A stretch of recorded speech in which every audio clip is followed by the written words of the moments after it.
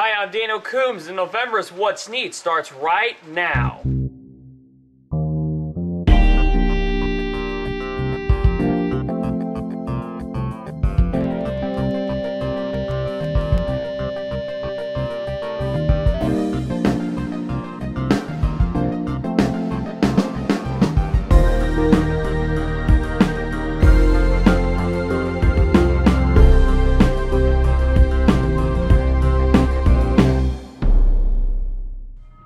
The What's Neat Show is sponsored by Caboose, sharing our passion for trains since 1938.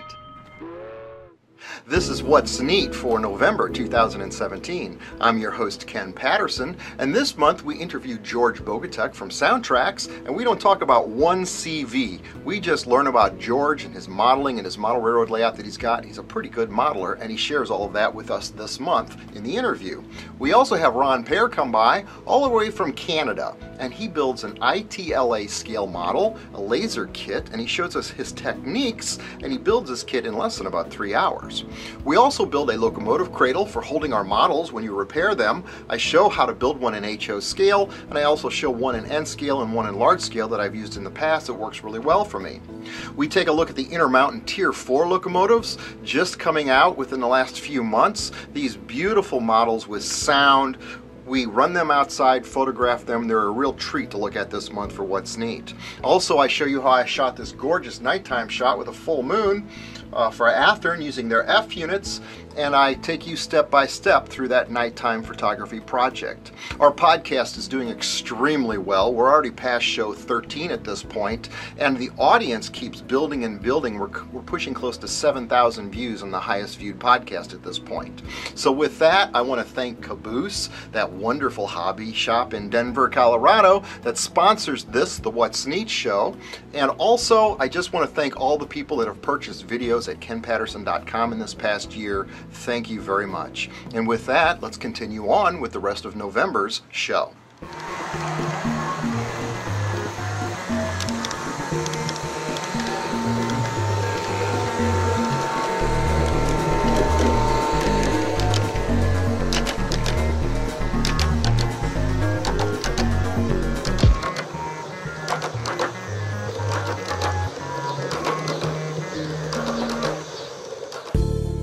November segment for What's Neat, we're going to talk about building a locomotive cradle, a tool that's instrumental in helping you repair and change Katy couplers on any kind of an HO scale model. Cradles can also, the same technique applies in N scale. Here I took a simple piece of foam and carved it out with a little felt on the inside, and I've got a very free N scale cradle for working on a model or cleaning the wheels. I also do the same principle with large scale. Here I've got a locomotive carrier, and generally I simply line this with a towel, and then I'm able to put the models in without doing any damage at all to any of the detail. And these are some pretty heavy locomotives. They can do some damage. But today we're going to build a locomotive cradle in HO scale. And this is one that we're going to build for the show right now, and I'm going to show you the process on how to go about building something like this. The most important dimension to keep in mind is you've got to be able to clear your sunshades. And in HO scale, that usually translates into a width of about 1 3/4 of an inch. That's the minimum width that you've got to calculate when you start figuring the thickness of all the materials and the woods that you're going to use. Now for today's project, we're simply going to use some scrap wood to build the one that we're going to build. Using a scrap 1x4 for the base, I measured with the width of the locomotive and the sunshades, and then I figured the dimensions for the cradle walls, along with the thickness of the drawer liner material, which is made from this synthetic rubber material. Once I had the side dimensions, I measured the longest model I had on hand to figure the length of the cradle, which this turned out to be about 15 inches long. I made the side walls about 1.5 inches high, and then proceeded to cut the base on the circular saw, which is again 15 inches long. And then the side walls, in order to cut these scrap pieces of wood, I ran them through the bandsaw, carefully measuring the 1.5 inch measurement and then running these wood pieces through the saw. After test fitting all the pieces together, I used wood screws to assemble the new locomotive cradle together. I used a box knife and a straight edge to cut strips of the drawer liner material, which will ensure a soft, cushioned interior lining for our cradle. I stained our new tool with red oak stain and then applied a few coats of polyurethane just to give it a nice professional finish. I spread clear coat silicone to the inside walls of the cradle using one of these Ross painter's knives, which then I glued the rubber-like drawer liner material to this along the bottom and the sides, wrapping it just a little bit around the top. I also put actually 2 layers of material fitting it into the bottom perfectly just to ensure soft roof, no details broken, you know what I mean. After this dried flat and smooth, I applied felt self-stick pads to the underside of the cradle, acting as a feet. Then, with all of that, what I've ended up with is a new tool for gently holding models, which helps facilitate Katie coupler installation and overall locomotive customization and repair. It's a very simple process to build something like this, costs virtually nothing, you can do it in just a few hours, and a tool like this is going to go through use for years. The one that I built here is probably going on 15 years old and it's worked great, but now I've got 2 and this one matches the shop. So it's kind of cool, a neat tool, build one yourself, and that's this segment for What's Neat.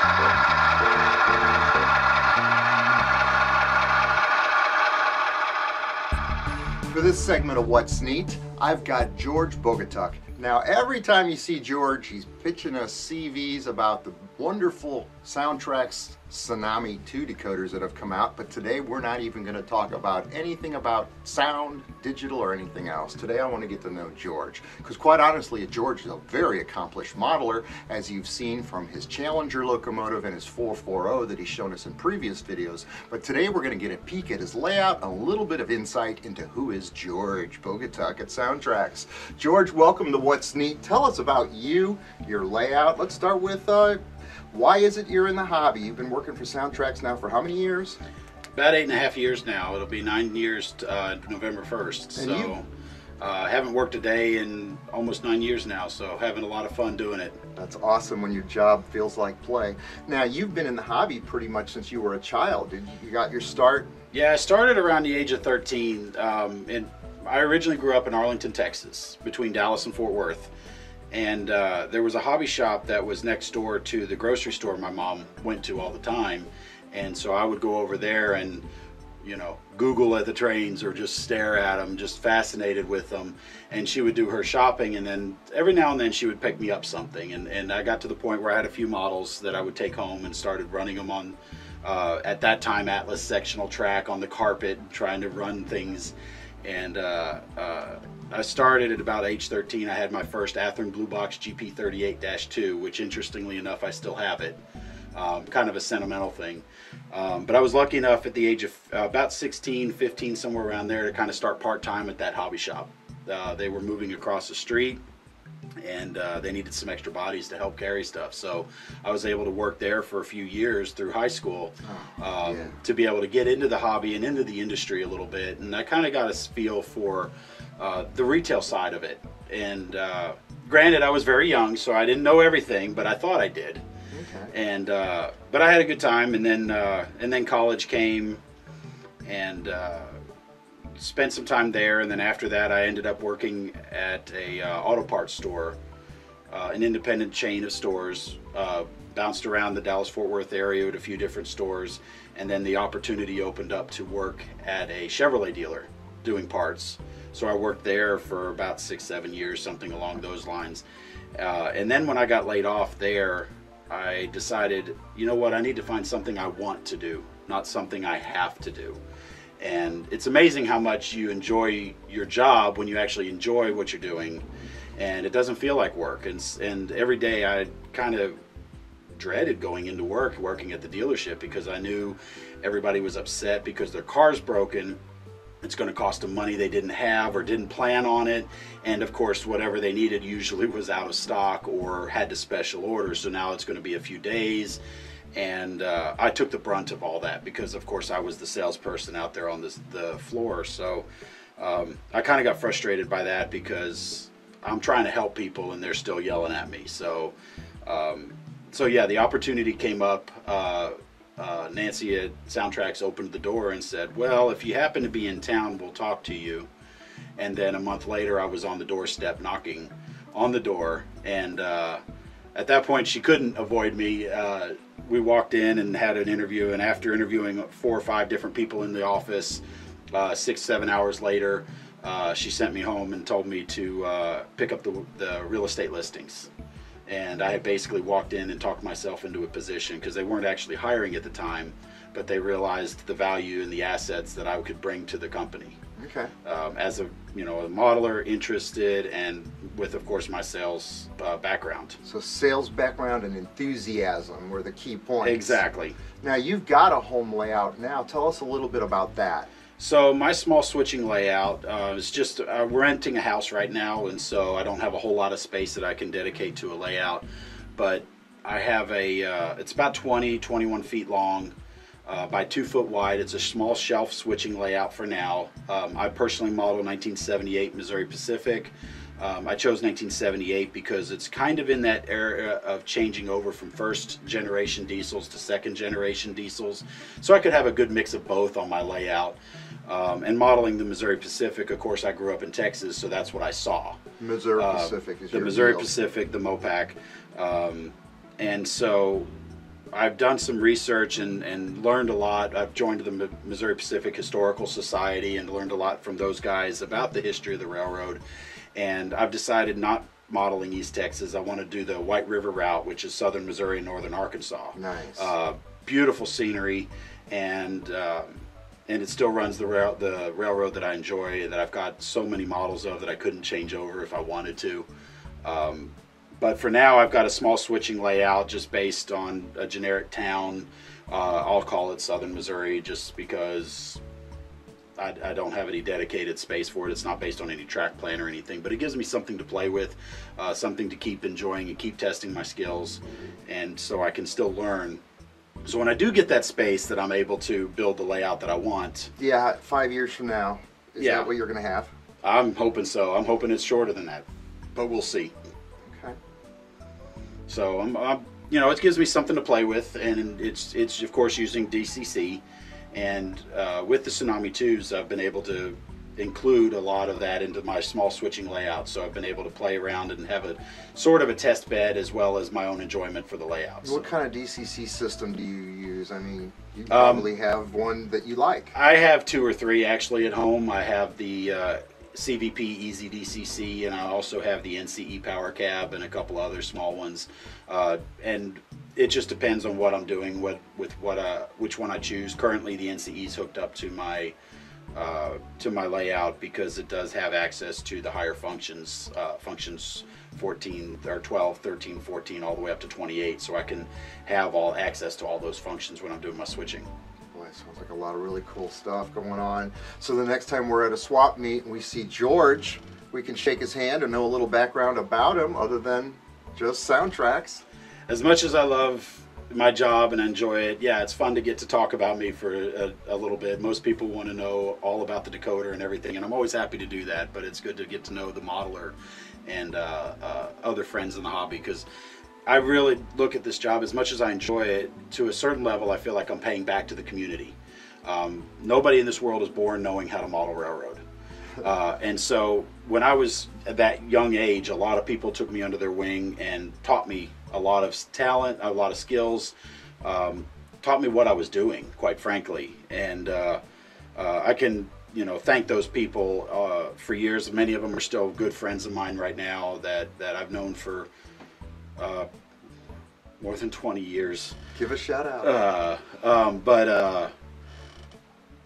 So when I'm talking to modelers and trying to help them understand DCC and the decoders and things like that. I feel like I'm trying to help them maximize their enjoyment as a way of paying back to the community, as opposed to just simply trying to sell the name on my shirt or try to sell the decoders. So I genuinely enjoy helping people, and I'll be patient, because again, nobody's born knowing how to do this. Everybody has their own way of learning things, and I'm always willing to help and able to help anytime I can. Awesome, man. Thank you for being on What's Hey, Neat. no problem. George Thank you. Bogatiuk, everybody.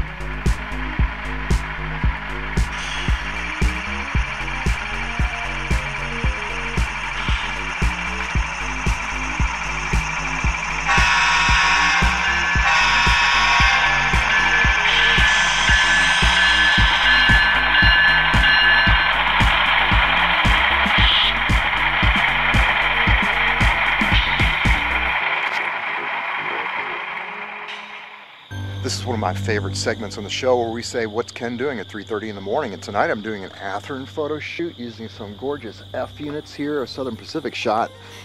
I've got the headlights of the locomotive lit using a AA battery. It's actually just taped in the locomotive. The bulbs are glued into place to give me the effect that I need for the shot. I have no idea exactly how these photos are going to come out. I've been shooting for about 2 hours, so I've got some moon shots with the moon in the background and some other shots that are tighter on the locomotive where the moon's not in the background. But through the magic of video, I can now show you how the actual photograph came out for this photo shoot. Should be pretty interesting with the moon and the lighting. I lit the locomotives with a flashlight for just a few seconds. I'm sure Chris Palomares may have had just a little bit of a hand in photoshopping on this, but otherwise this is another cool Athearn photo shoot that I'm doing here at 3:30 in the morning, and this one was a nighttime shoot, and I'm shooting out here with exposures, set the camera for bulb. So I've literally been shooting about maybe 2 to 3 minute exposures and just licking the whole scene with just a flashlight to give it some light. Plus I did have the lights on this side of the house up here as some fill light, and the main lights on the back of the house that are lighting me up now for this videography were in fact turned off. But otherwise, that's just another quick nighttime setup. Be creative, try this on your own. It's a lot of fun to do. And that's this quick photography segment on What's Neat.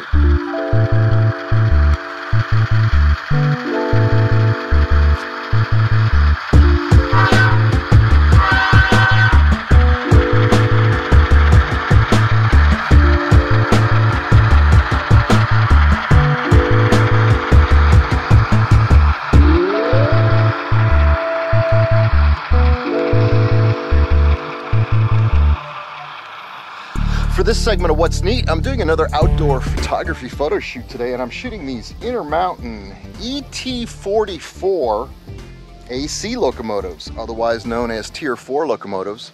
And Dirk Reynolds picked up 3 of these locomotives from Intermountain, and I test ran them last night, but right now I'm doing a photo shoot. I'm working a few Athearn models in and just trying to set up something really nice, just to make a good shot, to have some illustration photographs for this segment of video that we're shooting.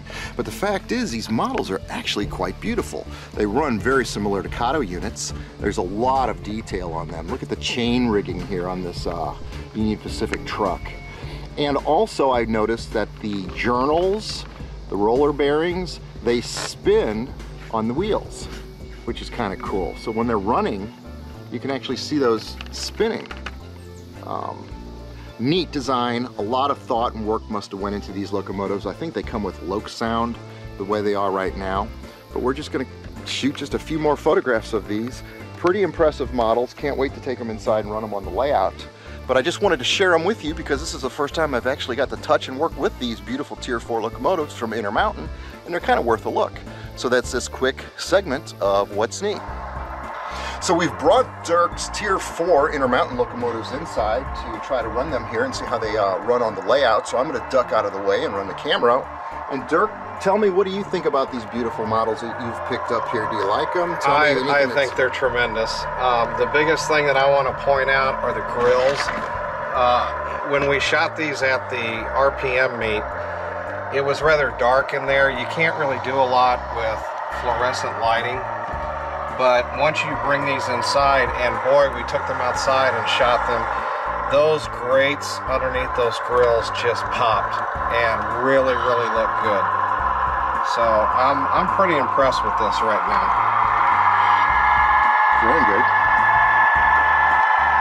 those ball bearings, roller bearings. I love that. That really looks cool.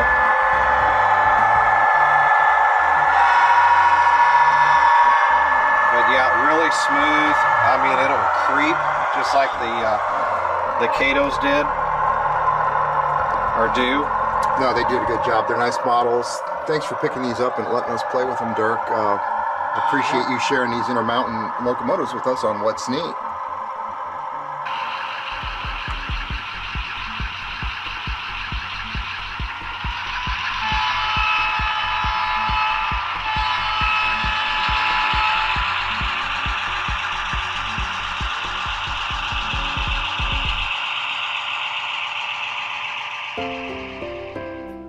For this segment of What's Neat, I'm actually taking off a little private time to enjoy running some trains, if you can believe I've worked that into my schedule. And I wanted to paint the wheels on these freight cars. These are some of the nicest tank cars. These are new ones from Athearn, and I just love these. I want to put some Katy couplers on them and get them to run on the layout and just have them run perfectly all the way around the room. But the problem is, if I put a tank car like this into my locomotive cradle to put Katy couplers on it, I'll probably end up breaking things, because as soon as you take the tank car and you put it into this hard foam liner, and then you start putting any amount of pressure on it at all to do any of the decals, you're just totally going to end up with handrails that are just destroyed, and at this point you're going to cry because you just ruined your freight car. So I've come up with a solution. A few minutes ago I was looking at this microfiber cloth. This stuff is so soft, and I was thinking, why couldn't I take a piece of this cloth and cut it up into some long strips about 3 or 4 inches wide, and then cut those strips in half, and then I'll roll each one of those strips up and put them into the locomotive cradle, which would then create about 1/2 of an inch of a gap, so that when I put the tank car into the cradle, I can easily change the couplers and avoid damaging any of the parts. So I've done that, and I think this is a good way to go, and I can also paint the wheels while it's in this cradle, and I'll get these cars to run nice without any damage at all to the tops of them, which you know how that works out. You don't want to do it. So that's this segment on What's Neat.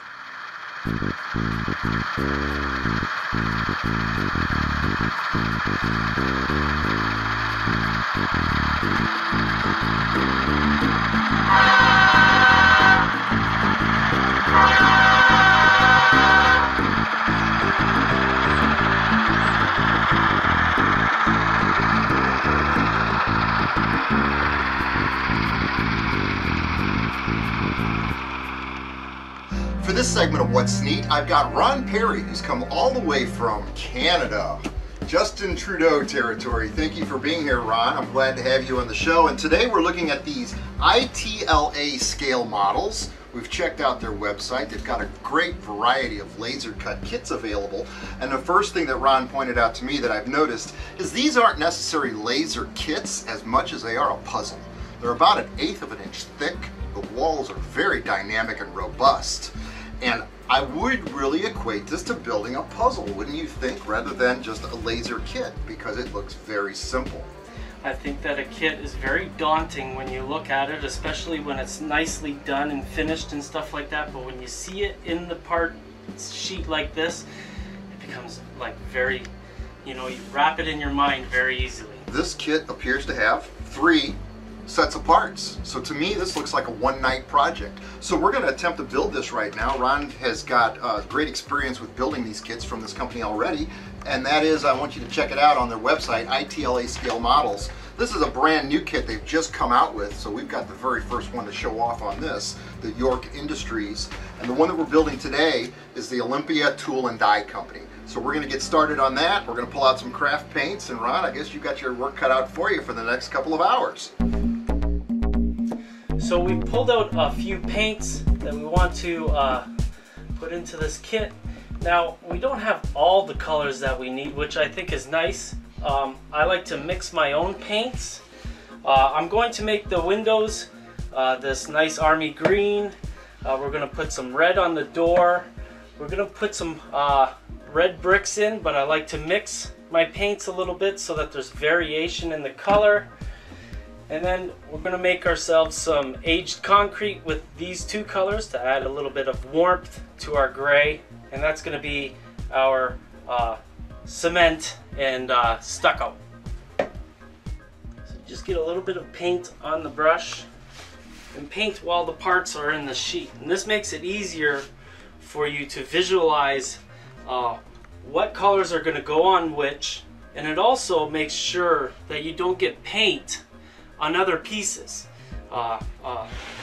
In many amateur modelers, you'll see little colors of paint where they couldn't quite get the brush into the edge nice enough. And by doing these separately on the sheet, you'll never get that errant paint all over the place. So I'm just going to try to dry brush. You don't want to get a lot of paint onto these windows.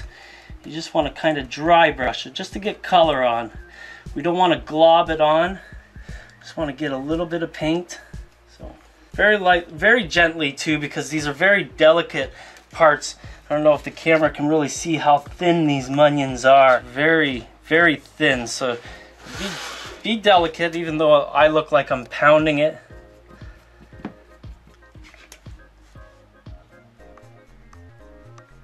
We've got a few parts here that are going to get a few different colors, and I'm going to start with the wall capping at the top of the roof. It's got some, you know, in the picture here, I like to follow the pictures in the models sometimes. They make the model look the same as on the picture of the instructions. So I see a little bit of that this is copper up there. So I'm going to mix a little bit of gray. Just a wee bit of gray. So using a very light gray. I don't want to get a green that's on the same green as the windows. I want to make it look like it's the patina of copper. I don't want to make the copper gold or anything like that. We just want to add a little bit of gray on it to get a tinge of green like that.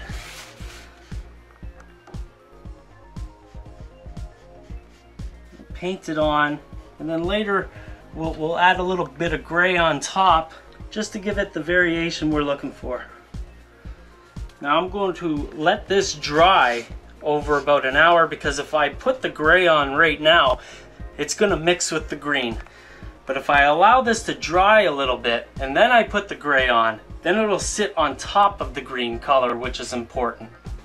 So we're mixing some darker gray again with our really light gray here to get our concrete walls. Got a little bit. Now this is going to be our stucco on these boards. You know, I got a little bit of green on it, that's okay.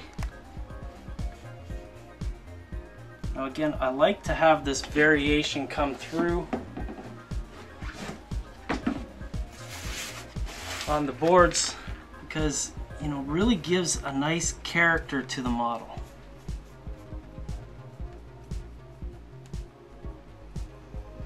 I think it's really important to mix your own paints.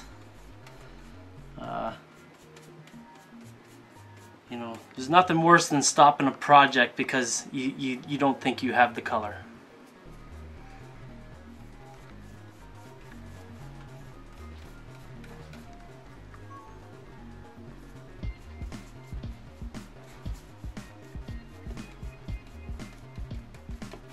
So we're just going to highlight this after we've dried it off in the handy dandy oven.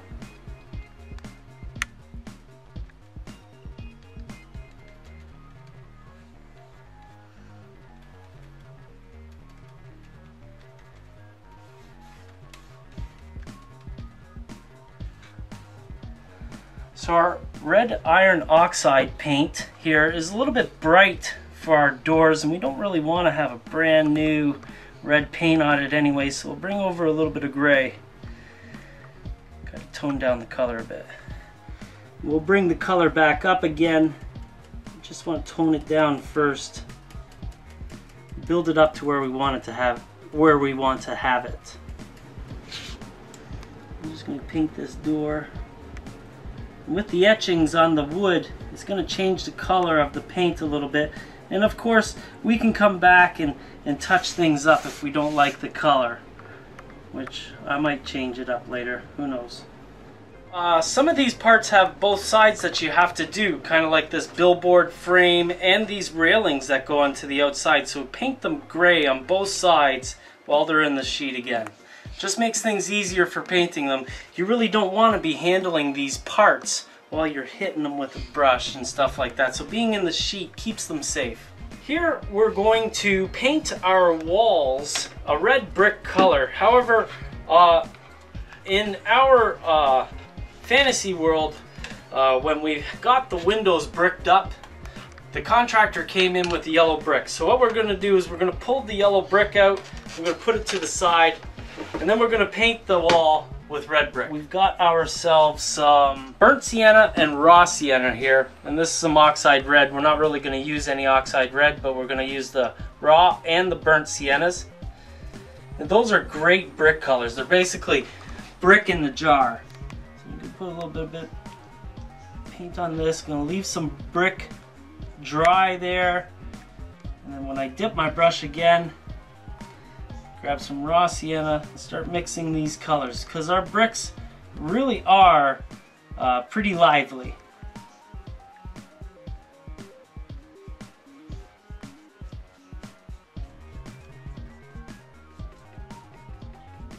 Now by adding pewter gray to our chamomile beige color here, we're putting it on the wall as our stucco, and as you can see, we're adding just a wee bit of gray, and it's really changing the color a lot. Mixing your colors to get the color you want is the best way to build a model.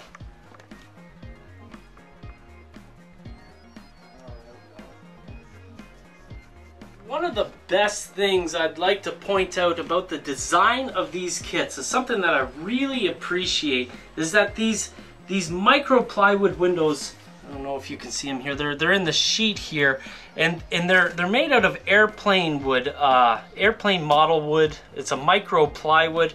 However, what I would like to point out is that the lintel on top and bottom are both on the sheet, so that when you put it in the wall itself, the window is pushing our lintels out a little bit, so you can see the profile on the edge of the building with no trouble at all. If you're building red brick, burnt sienna and raw sienna are the colors that you need to do. These two colors together are every color of brick that you can find, from yellow brick to red brick. The yellow brick here doesn't have any paint at all on it. As you can see, this MDF board is really lightly colored, but when the laser patina hits the wood and you start adding other colors to it, it brings out the life of this yellow brick. And really, no other kit on the market looks like yellow brick like this. Okay, what color paint did you use on that yellow brick? There's no paint. That's not paint, that's No. patina. Tell me what that means, because I'm probably going to edit this out, but maybe I won't. But what a patina is that when you burn the laser, all the burn marks color the brick a little bit. And that's the color, it adds a little bit of yellow to the brick color itself. And the only thing you need to do is add a dull coat to this at the end to seal the wood up. so you put a nice dull coat finish on that and it makes it look like yellow brick.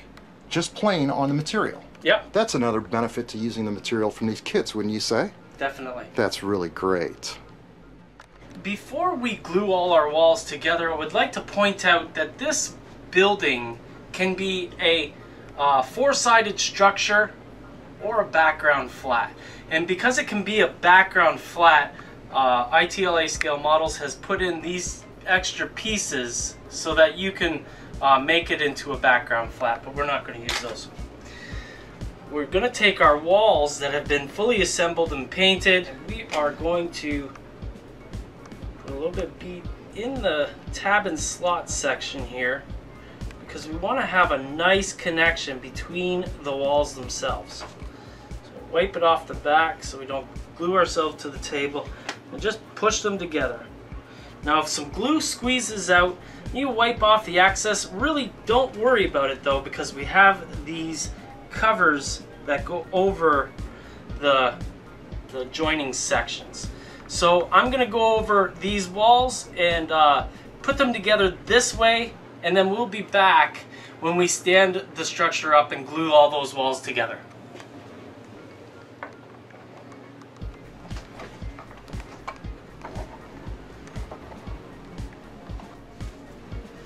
Now, one thing I like to do is take one of these 90-degree edges and throw it in a corner, just to make sure we've got a nice corner in there. It only takes a few seconds for each of these corners to form up, to stick together. So we leave this for a couple seconds. This one's already been glued, so we'll put this one on.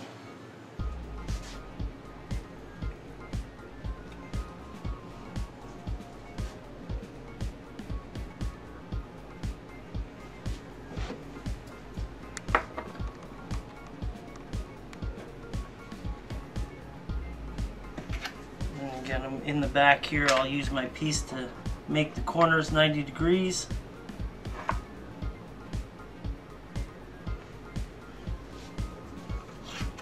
Another way to do this is to put the roof together, I guess. Just throw that in there.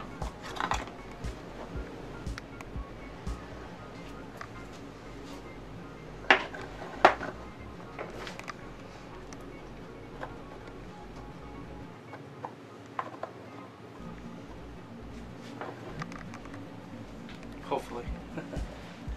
We're going to try to put the roof in, and I'm going to prop the roof up with these pieces that came out of the parts sheet. They're kind of the scrap, and these are going to make sure the roof isn't flush with the top. It's kind of inset a little bit. So I'm just going to add a little bit of glue here, pop it into the top. My handy dandy applicator.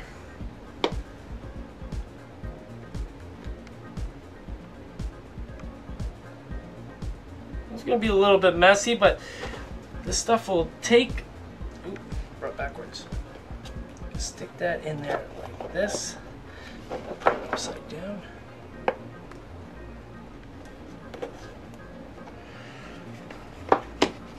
And those are wooden spacers that give you space between the roof for your offset?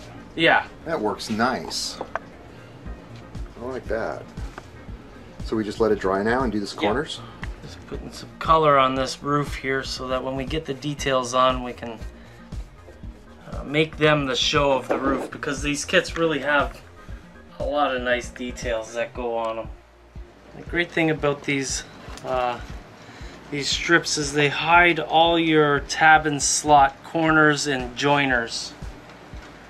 Like that. So just put a little bit of glue. Kind of like to put a lot of glue on and then wipe it, spread it out. That way it doesn't really squeeze out the edges of your wood, which is important because it'll leave mucked up stuff. Now, another reason why we painted our model first, if we got our glue on the wood wouldn't really accept the paint like it does properly. Sign that refers to another kit of theirs. Check it out, it's really nice looking. Ron, I gotta tell you, just looking at the kit the way you've got it right now, it almost looks like you're finished. Done in a day. And you've done that, seriously. We've been doing a lot of goofing off, but you don't have any more than just about 2 hours, 2.5 hours in this building in total construction time. And the coloring treatment, all of it, I think, looks great, which is a testament to the ITLA scale models. And so far what they've done with this Olympia tool and die casting building. I really appreciate you coming here and building it. Let's take it and set it up on a diorama and take it outside and shoot some photos of it and see how good this looks. Good idea. I gotta tell you what, we're just about done with this segment. So after working on this building again for about 3 hours, I would say that this thing came out pretty darn nice. Judging from these outdoor photographs that we just shot of this ITLA scale model building, it's literally a puzzle. It just fell together. Your color treatment was really nice, as it shows here in these photos. Thanks for coming. Thanks for doing this, Ron. Say something, Ron. Well, thank you, Ken. And you know, I think it's a testament to how easy these kits can be built, and they shouldn't be intimidating to anybody. No, that's a fact. Because you can be this could be your first kit, and it could be the best kit you ever do. And make you feel good. So check them out, under $50, ITLA scale models. And we're going to build some more of these because I really like how they go together. And that's pretty much this layout building segment on What's Neat. All of the Model Railroad products seen in this episode of What's Neat are available through Caboose in Denver, Colorado, or order online at mycaboose.com.